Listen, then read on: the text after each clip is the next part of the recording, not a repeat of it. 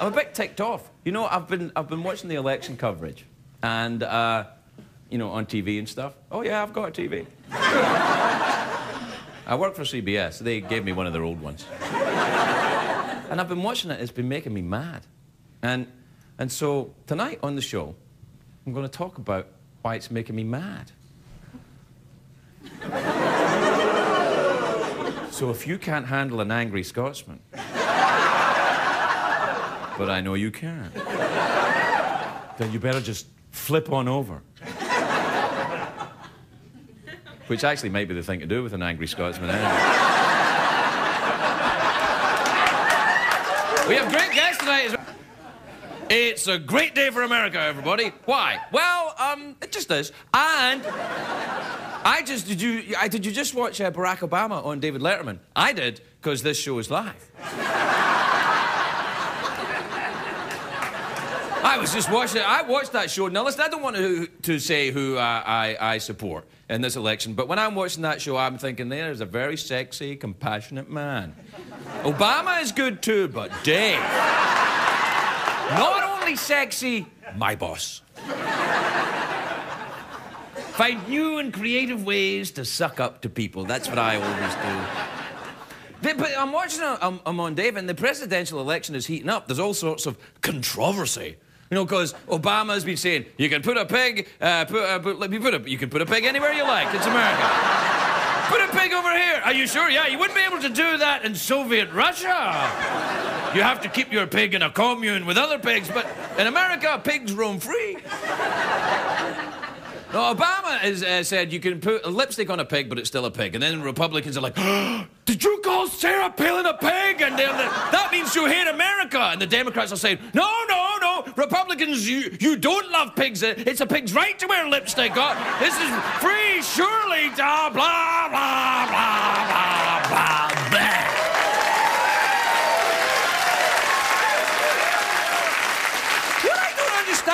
What I don't understand is this.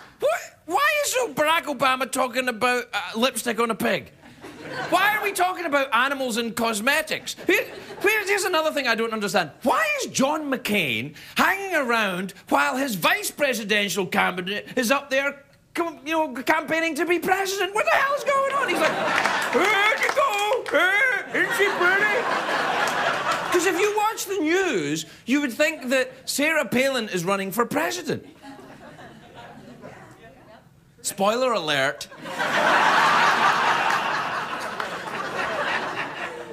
You're not. What happens is that the media, me too, yeah, I count. The media focuses on the best-looking candidates from either side, the most TV-friendly people. The TV news reports, you know, are like the way this election is being covered is it's like TMZ or something. It's like they're covering Paris and Nicole. I'm watching this, I'm like, oh, doody-doody-doody-doo. Look at her hair and hat and everything. And I'm like, if Walter Cronkite could see these brain-dead morons yapping about flag pins and hairstyles, he'd turn over in his grave, which is weird because Cronkite is alive and well and he lives in Martha's Vineyard, but if he were dead, he'd be furious.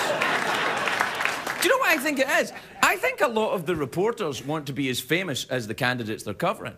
And here is my hope for this election. Anyway, my belief and my hope that the American people are smarter than the media that are meant to be serving them at this time. This is unbelievable to me. I think people want to see real solutions to real problems, and they don't really care that much if they come from the right or the left. You know, every media outlet, you know, wants you to pay attention to their agenda and their poll. But there's only one poll that matters. It's on November the 4th. Yeah. It's November the 4th, right? Yeah, November the 4th. I should check. You know the other thing about, you know, when the news reports showing the candidates in slow motion with their families and the children, you know, I don't care. You show the candidate, and the candidates say, well, the family is off limits, you know. I mean, it's like Sarah Palin says, you know, my daughter's pregnancy, that's off limits, that's a family matter, and Barack Obama saying, yes, that's absolutely right. Well, listen, here's what I say. If your families are off limits, why are they on the stage? Why isn't there a profile in People magazine of you and your damn family all over the children marching around it? Shame on you, you manipulative hypocrite.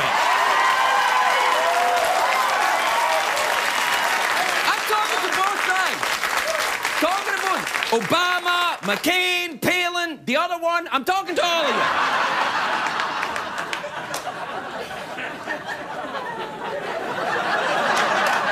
I like all of the four of these candidates a lot. For comedy reasons, they can't be beat. You got your grizzled old veteran who's trying to win one last campaign. You got the brash rookie who inspires millions. You got the hockey mom who's governor by day, naughty librarian by night.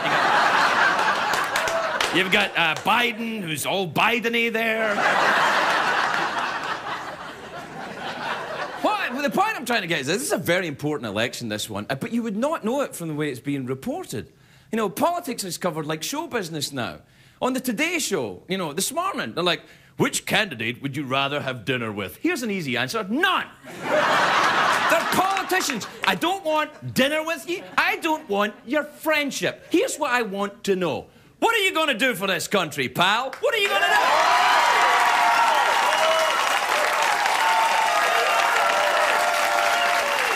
My children! Oh. Do I have a zipper up here or something? The news reports are either very tabloidy or they're trying to be funny, like Jon Stewart. You know, maybe because more and more people say they're getting their news from late-night TV, which, believe me, is not a good idea. I like The Daily Show. I like Jon Stewart. I think he does a bang-up job. He does a great job. But let him do it. The rest of the TV news people, take this thing seriously. This is important. Yeah.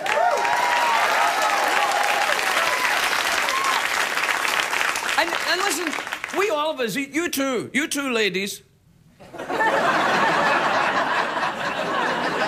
Gentlemen and ladies, all of us, we have a responsibility. You have to get your news from news sources, not just one, because they're all biased. Especially the cable channels. MSNBC, very liberal. Fox News, very conservative. The Animal Planet, always meerkats, never badgers. Do you know what bothers me is that every election year as well, you get the voter registration drives aimed at the young people. They'll rock the vote's crack-a-lackin'. Think the vote, you know, music the vote. Here, the vote. Are we so lost we have to be sold our own democratic right? What the hell is wrong with it? What is going on? We have to sexy up the vote for young people? Remember 4 years ago, Puff Diddley had that group Vote or Die? And then it turns out he didn't even vote himself. Maybe he forgot what his name he registered under. Listen, here's what I would say to you.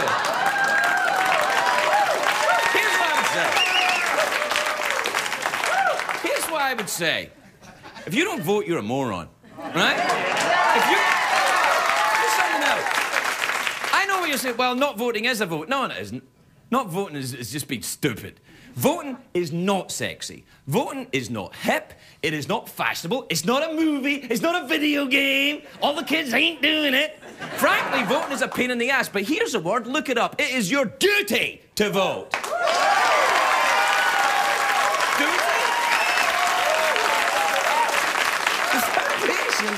The foundation in this democracy is based on free people making free choices. So, young people, if you can't take your hand out of your bag of Cheetos long enough to fill out a form, then you can't complain when we wind up with President Sanjaya.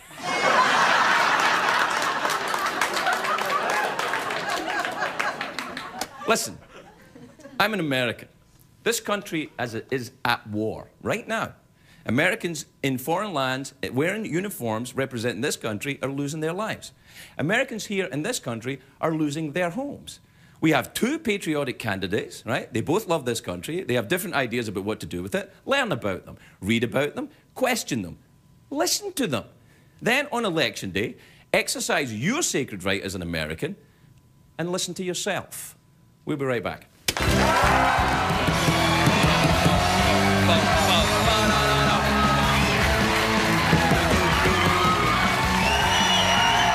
Welcome back, everybody. Welcome back. Welcome back to the grumpy political edition of the show. I'm angry. Oh, yeah. Do you know, I'm thinking about the... I got these statistics off the googly web today, and I was looking at the statistics of people who actually vote. And I'm thinking, And I'll get to those in a minute, but I think a lot of people don't vote because they think they're going to have to get into an argument about, you know, they have to talk to other people about, you know, who they're voting for and get into the political discussion, and tempers flare and people say mean things and all that bull doo-doo that you... which is a European word for and all that stuff about... And I think sometimes people forget this. You don't have to tell anybody who you vote for. Privacy is protected in a democracy like this. You don't have to tell who you're voting for. It's nobody else's business. In fact, I wish a lot of people, celebrities mostly, would take advantage of the rule of privacy and shut the hell up about who you're voting for and just vote. Just vote. I mean, it's so odd to me that, you know, you think, well, you should vote the way I'm voting because, you know, I'm on a sitcom. No. No, it doesn't matter. I mean, you're perfectly entitled to talk about who you vote for. Of course you are, and it's encouraged. But it's also, you know, you don't have to. Just saying. Anyway, here in the past two presidential elections, less than 2/3 of the eligible voters turned out to the polls. 64% in 2004 and 60% in 2000. What is that, a B? That's a B, isn't it? D. A D? A D isn't 60. Where the hell did you go to school? A D at 60%? Really? Is that a D? Yes. Is it really? Yes.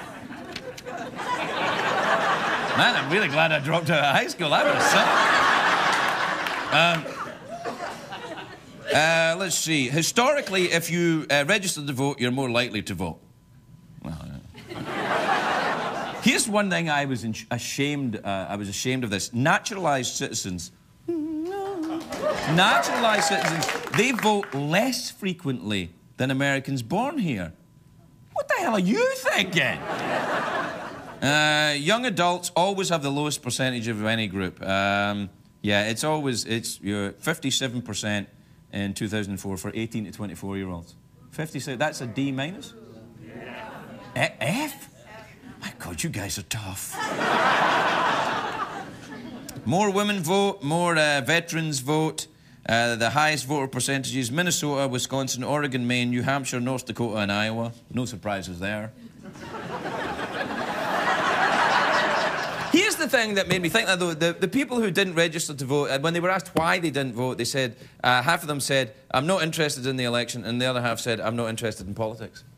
How could you be not interested in politics if you've got to have an opinion about something? Don't you think? I mean, I don't know. I'm not interested in politics. Do you live anywhere? Do you shop anywhere? Do you drive a car? Do you put on pants? Do you leave the house at any point? Do you own the house? Do you rent the house? Do you ever hope that the police will save you from something that may or may not be illegal? Of course you're involved in politics. If you're alive, you're involved in politics. I'm just saying. Anyway, I thought I would bring out... No, please. I thought I would bring out something which I am about to fill in, which I thought you might be... And all of you in the studio audience, the thousands of people that make up the studio audience every night here... This will be available to you as you leave the studio tonight, and they're available in libraries, in post offices, in supermarkets sometimes. And I got mine. It's a voter registration form. And all you do is, it's kind of your IQ test to see if you can vote. All you have to do is fill in some pretty tough questions: name, address, when you were born, telephone. If you have a telephone, you don't have to put telephone in. I know, it's pretty lax. You don't have to put in... oh, you can put, I decline to state a political party. I would do that if I was you. You know why? Just to be ornery. And then you just sign it and you send it away, and then you get to participate in the democracy that we live in. Yeah.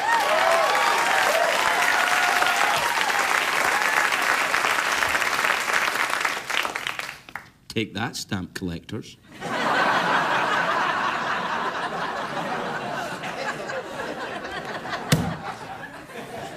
What I'm saying is, please, do me the honour of being my fellow Americans and vote. We'll be right back with the show. What did we learn on the show tonight, Greg?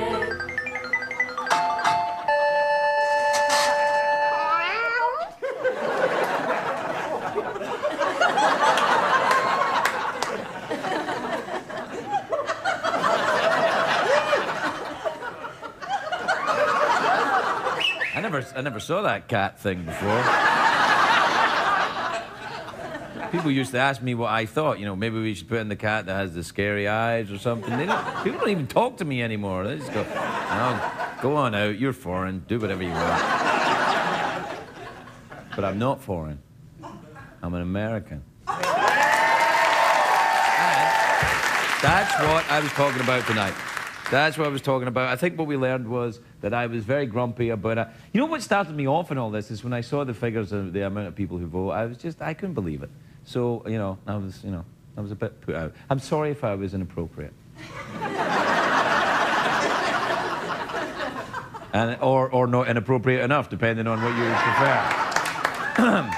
I could always come round to your house and be more inappropriate.